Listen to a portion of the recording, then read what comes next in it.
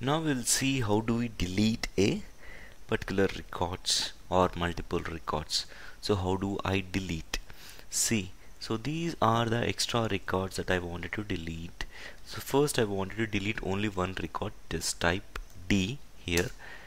D is the command in the command line here. So to delete a record, again press D. If you want to delete a block, okay, then you can type DD and type DD here. This is the start and this is the end. So this will delete this particular block. Okay, it got deleted. No, I don't want to delete only particular number of lines. So then D3, I want to delete these 3 records. Then type D followed by 3 so that it will delete those 3 records. And if you want to delete block wise, DD DD.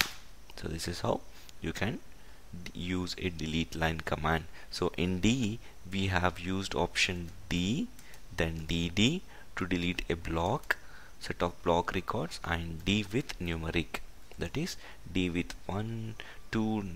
How do you want to delete 2 records or 1 record or 3 records? Okay,